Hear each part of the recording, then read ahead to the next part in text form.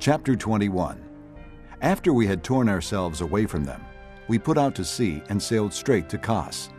The next day we went to Rhodes, and from there to Patara. We found a ship crossing over to Phoenicia, went on board and set sail. After sighting Cyprus and passing to the south of it, we sailed on to Syria. We landed at Tyre, where our ship was to unload its cargo. Finding the disciples there, we stayed with them 7 days. Through the Spirit, they urged Paul not to go on to Jerusalem. But when our time was up, we left and continued on our way. All the disciples and their wives and children accompanied us out of the city, and there on the beach we knelt to pray. After saying goodbye to each other, we went aboard the ship, and they returned home. We continued our voyage from Tyre and landed at Ptolemais, where we greeted the brothers and stayed with them for a day.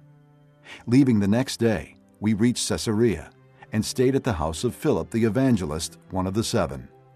He had 4 unmarried daughters who prophesied. After we had been there a number of days, a prophet named Agabus came down from Judea. Coming over to us, he took Paul's belt, tied his own hands and feet with it, and said, "The Holy Spirit says, 'In this way the Jews of Jerusalem will bind the owner of this belt and will hand him over to the Gentiles.'" When we heard this, we and the people there pleaded with Paul not to go up to Jerusalem. Then Paul answered, "Why are you weeping and breaking my heart? I am ready not only to be bound, but also to die in Jerusalem for the name of the Lord Jesus." When he would not be dissuaded, we gave up and said, "The Lord's will be done." After this, we got ready and went up to Jerusalem. Some of the disciples from Caesarea accompanied us and brought us to the home of Nason, where we were to stay. He was a man from Cyprus and one of the early disciples. When we arrived at Jerusalem, the brothers received us warmly. The next day, Paul and the rest of us went to see James, and all the elders were present. Paul greeted them and reported in detail what God had done among the Gentiles through his ministry. When they heard this, they praised God. Then they said to Paul, "You see, brother, how many thousands of Jews have believed, and all of them are zealous for the law.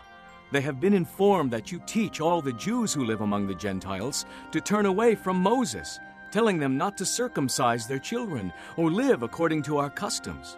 What shall we do? They will certainly hear that you have come. So do what we tell you. There are 4 men with us who have made a vow. Take these men, join in their purification rites, and pay their expenses, so that they can have their heads shaved. Then everybody will know there is no truth in these reports about you, but that you yourself are living in obedience to the law. As for the Gentile believers, we have written to them our decision that they should abstain from food sacrificed to idols, from blood, from the meat of strangled animals, and from sexual immorality." The next day, Paul took the men and purified himself along with them. Then he went to the temple to give notice of the date when the days of purification would end and the offering would be made for each of them. When the 7 days were nearly over, some Jews from the province of Asia saw Paul at the temple. They stirred up the whole crowd and seized him, shouting, "Men of Israel, help us! This is the man who teaches all men everywhere against our people and our law and this place.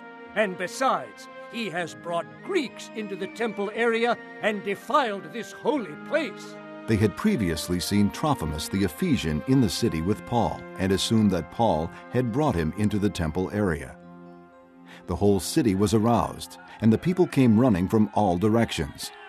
Seizing Paul, they dragged him from the temple, and immediately the gates were shut. While they were trying to kill him, news reached the commander of the Roman troops that the whole city of Jerusalem was in an uproar. He at once took some officers and soldiers and ran down to the crowd. When the rioters saw the commander and his soldiers, they stopped beating Paul.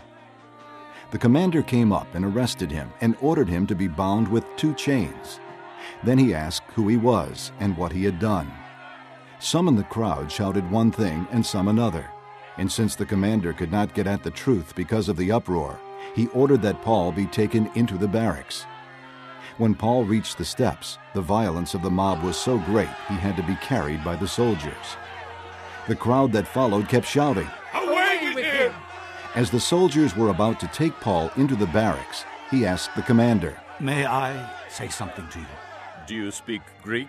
He replied, Aren't you the Egyptian who started a revolt and led 4,000 terrorists out into the desert some time ago? Paul answered, I am a Jew from Tarsus in Cilicia, a citizen of no ordinary city. Please let me speak to the people.